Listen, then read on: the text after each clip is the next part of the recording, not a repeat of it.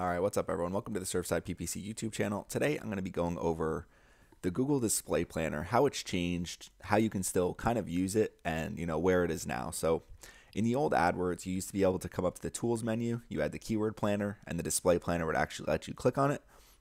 So now it's showing Display Planner is no longer available as a standalone tool.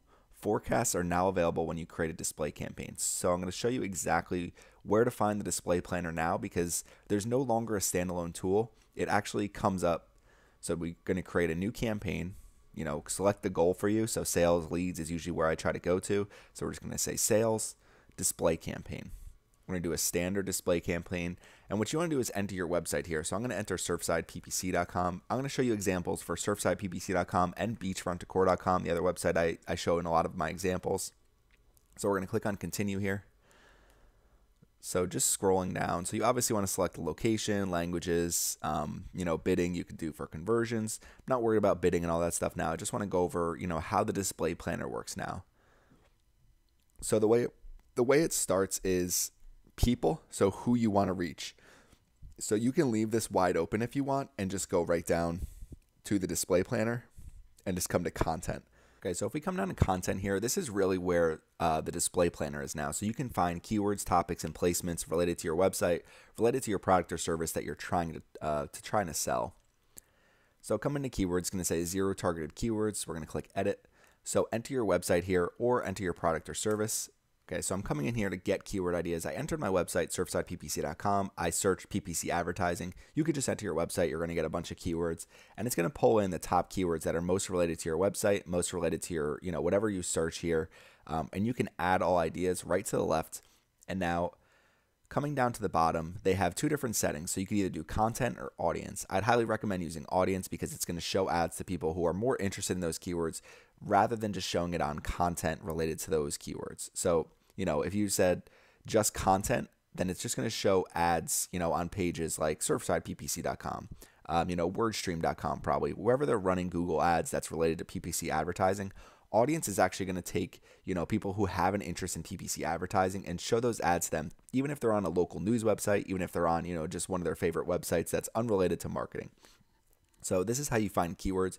You just come in here, enter your website, you can search a term, click done. Now we're targeting these keywords with that audience targeting, and now we could just come right down to topics.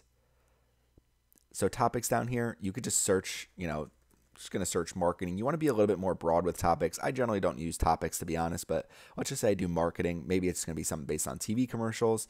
You could just do very broad advertising and marketing under business and industrial, but that's very, very broad. Keep scrolling down. There's different things you can try that are related to marketing here. So maybe I do, customer relationship management. You could do, all sorts of different things. So topics, you just enter a keyword here and find, the topic that's probably most related to what you're trying to target. Truthfully, I don't ever use topics at all because it's going to say you can choose a topic to target. It's going to say here, many web pages, apps, and videos about a certain subject. I just think it's too broad. I think it's like targeting broad match keywords on the search network. It's just, you're leaving it very open to interpretation. If I click on TV commercials, it could probably show up really anywhere. Who's to say it's just going to show up on a page just related to, how to create TV commercials? It could be really all over the internet, basically. So I don't generally use target topics, but you could just enter a word, phrase, URL here and find the topic most related for you. Last but not least, so placements. So placements used to be basically the backbone of the display planner. You used it basically just to find websites to run your ads, apps to run your ads, videos, YouTube channels, different things where you wanted to run your ads. Placements was really where you found everything. So what you can do is search right here. We're just going to enter our website and it's going to pull in the top websites, YouTube channels, videos, apps, different things where we can run our advertisement. So we click on websites, it's going to pull in, some of the different websites that are the most popular, most relevant. So you can see here, these are very good websites related to PPC advertising, Search Engine Watch, Search Engine Reports, allbusiness.com, hopefully across marketing pages. So you can add these websites, just like you would when you used to use the old display planner. So we're going to come back. You can go to YouTube channels. We actually pulled up ours here because it says Surfside PPC, but maybe you want to broaden out a little bit. We'll do PPC advertising. Search. I don't know if it's just pretty cool. Ours is at the top, but I don't know if that's just because they know it's us. But you can enter just, these YouTube channels here, and it's going to be very related because, people don't really land on your videos by accident on YouTube, in my opinion. People aren't just going to be watching a Surfside PPC video after they're watching, one of their favorite music videos or something like that. It's not like my video is going to come up after that. So if someone's looking at, my YouTube channel or some of these other highly related YouTube channels, they're going to be interested in marketing, different things like that. So coming back here, you could do specific YouTube videos. So how does pay-per-click advertising work? Amazon advertising. So we have our Google AdWords tutorial here. So different, types of popular videos you can find related to, whatever it is you're trying to promote. Same thing, apps, app categories, so all ads work, video ad maker, advertisement marketing, ad maker. So these are all pretty relevant because people are probably using these to create advertisements for their Google Ads campaigns, for Facebook campaigns, or whatever it is.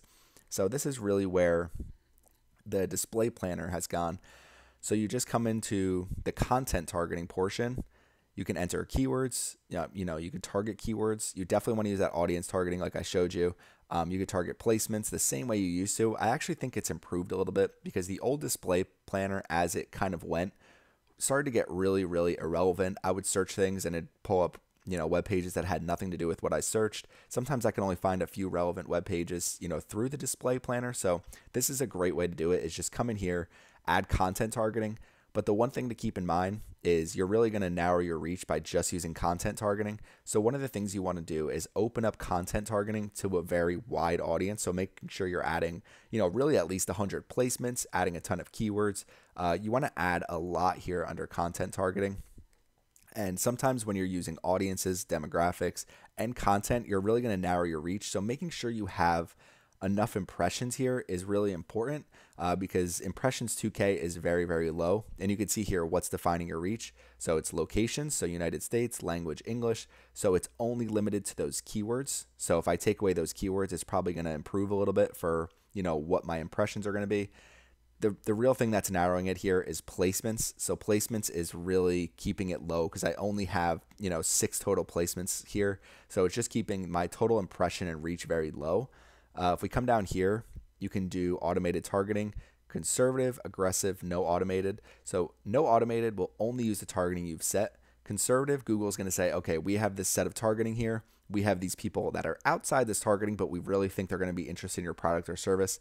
Aggressive automation is going to say, okay, we have even more people we found outside of your targeting that we're really going to go after. Aggressive automation is good for large budgets. So otherwise, I always just stick to conservative automation or no automated targeting at all, just keeping the targeting I set myself.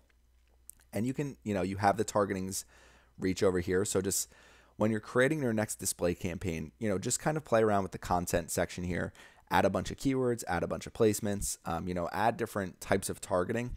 But the one thing is there is no longer the display planner tool. It just comes in now when you're creating your display campaign. So I actually like it better this way because I think it's pretty easy to find things. The one thing I really like is under audiences. If you enter your website, a lot of times they'll give you suggestions, so ideas.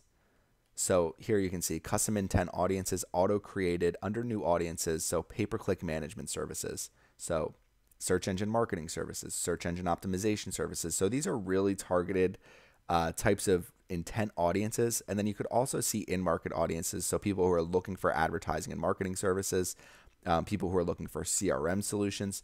So there's a lot of different ideas here for targeting audiences. And that's really what you want to do, is focus on targeting audiences rather than keywords and placements. But there's no reason not to play around with the display planner and figure out a way to create a campaign where you can really narrow down your targeting to people who are highly interested in marketing or whatever it is you're trying to sell. So this is where the display planner is now. It's a little bit different. It's actually pretty easy to use. So just come in here and kind of play around with it. It's, you no longer have this here, so you have to create a campaign to use it.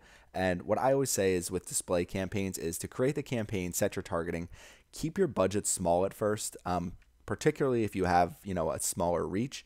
Keep your budget small at first, and then always try to find, some always trying to find some optimal level of conversions for your campaign, and then kind of add on to your keywords, add on to your audiences, add on to maybe demographics or narrow demographics as you add audiences. So kind of play around with the targeting and see what works best for you. Obviously, set up conversion tracking when you're setting up these campaigns.